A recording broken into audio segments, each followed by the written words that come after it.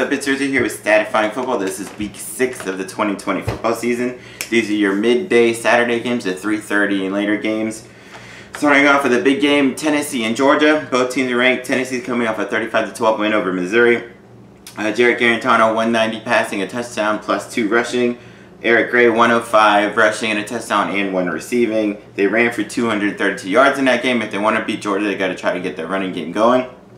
Georgia surprised me. I thought they were overrated. They destroyed Auburn 27-6, and maybe that both are overrated, but they still look good offensively and defensively. Stetson Bennett, 240 passing and a touchdown. Wide receiver Kearis Jackson, 9 catches, 147 yards.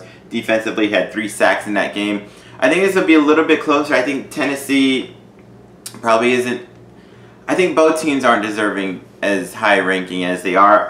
Tennessee's at 14, Georgia at 3. I think it should be dropped down, right? I think Georgia should be 14 and Tennessee should be unranked. But it should be an interesting, it's a rivalry. I'm going to go Georgia there.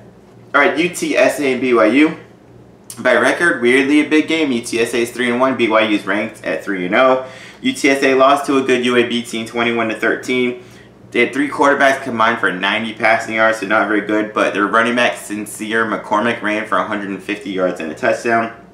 They had 10 penalties. Defensively, they did force 4 turnovers, though, which they're going to need to do that to have any chance of beating BYU. BYU has been gangbusters coming out, really good on offense.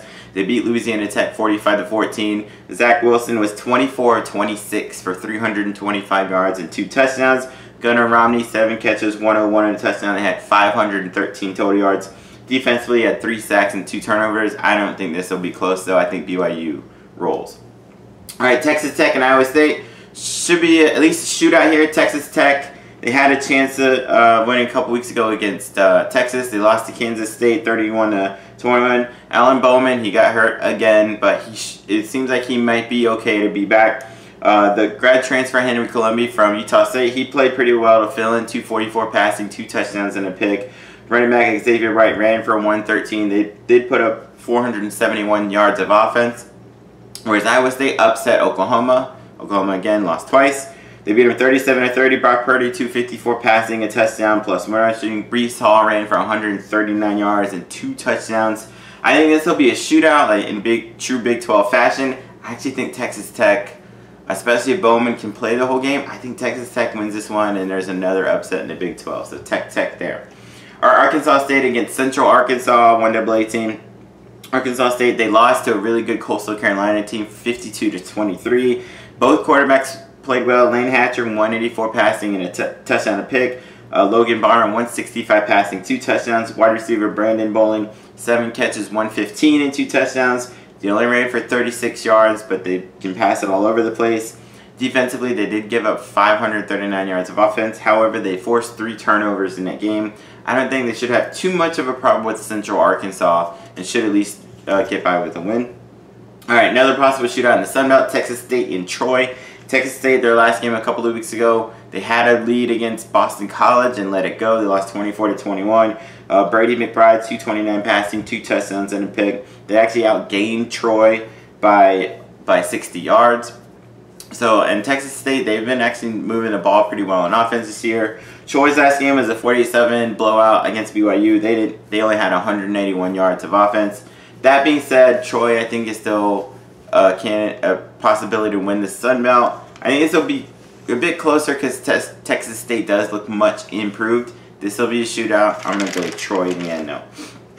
Alright, go to the SEC, Arkansas and Auburn. Arkansas had a huge upset against Mississippi State, 21-14. Felipe Franks had one of his few good games, passing for 212 and 2 touchdowns.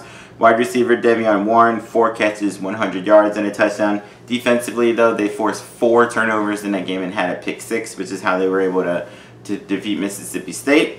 Auburn got demolished by Georgia, 27-6. Bo Nix, 177 passing and a pick. They only had 39 rushing yards and only had 216 yards of offense. I think they flip it back. I think Auburn beats Arkansas. I think Auburn might destroy Arkansas. I am still not sold on Arkansas at all. Alright, big game in the ACC. Pitt and Boston College, both coming off losses. Pitt was actually upset by NC State. They lost by a point, 30-29.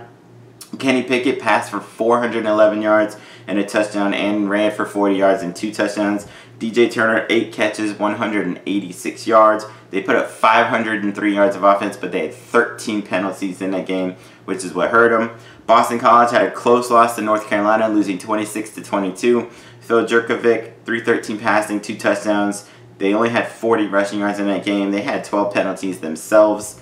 Defensively, though, they did have 4 sacks. They were able to hold down North Carolina's pretty potent offense pretty decently. This should be a really, really interesting game. I'm gonna go Pitt, though. I'm gonna say Pitt bounces back and gets a win.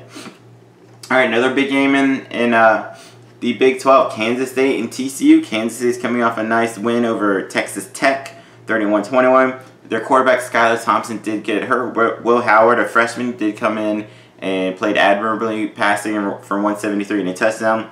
Deuce Vaughn, great freshman running back so far, 113 rushing and a touchdown and 81 receiving yards and a touchdown there. TCU had a big upset against Texas, 33-31. Max Duggan passed for 231, ran for 79, and 2 rushing touchdowns. They put up 457 yards.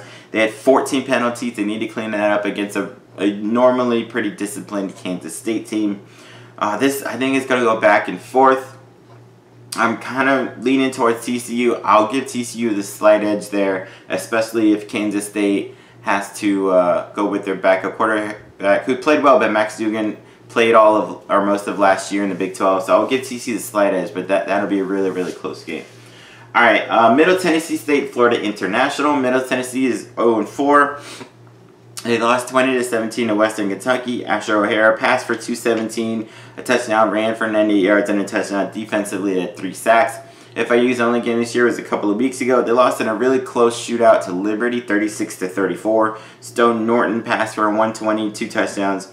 Price ran for 148 and 2 touchdowns. They had 15 penalties. They really need to clean that up. Defensively, they gave up 527, which wasn't good, but they had 3 sacks and a kick return for a touchdown. Middle Tennessee, they can't seem to find a way to win this year. I think FIU might take this game and improve to 1-1. All right, Florida Atlantic and Southern Mississippi. Florida Atlantic, they started their first game last week. They were down 10-0 to Charlotte. They came back to win 21-17. Nick Chauncey, the quarterback that played in, because Chris Robinson decided to, I think they dismissed him for whatever reason. Chauncey, though, had a decent game, 2 passing touchdowns and a rushing touchdown. Defensively, they had 6 sacks. Leighton McCarthy had 3 of them all by himself. Southern Miss finally got off the schneid. They got a win over North Texas, 41-31. Jack Abraham passed for 235, 2 touchdowns and a pick. Frank Gore Jr., yes, the Frank Gore of Miami fame and Hall of Fame fame, ran for 130 and a touchdown. Jason Brownlee, 4 catches, 110 and a touchdown. Defensively, had 3 turnovers. This might be a shootout. I want Florida Atlantic to win. I'm a Florida guy, but I think Southern Miss might take it. But this should be a pretty interesting game. Then we got Bama, Ole Miss. Bama beat Texas A&M 52-24. Mac Jones, 435, 4 touchdowns. John Mechie, 5 catches, 181, 2 touchdowns. Jalen Waddle, 5 catches, 142 and a touchdown. They put up 544. They had a pick 6. Ole Miss had an awesome win against Kentucky in overtime, 42-41. Matt Corral, 320, 4 touchdown passes. Jonathan Mingo, 8 catches, 128 and 2 touchdowns. Eli Moore, 10 catches, 92 yards and a touchdown. I actually think this will be a shootout. I think Ole Miss may upset Alabama here. I'll go Ole Miss. I'll go Alabama with the slight edge, but I think Bama's on a huge upset alert. And the final game of this 331's Temple and Navy. This is Temple's first game of the season. They had 12 starters back. Anthony Russo is a good quarterback. Ramon Davis ran for 936 last year. Jaden Blue had over 1,000 yards receiving. Navy got killed 40-7 against Air Force and only had 90 rushing yards. So those are my 330 games. Check out my other games later. Peace.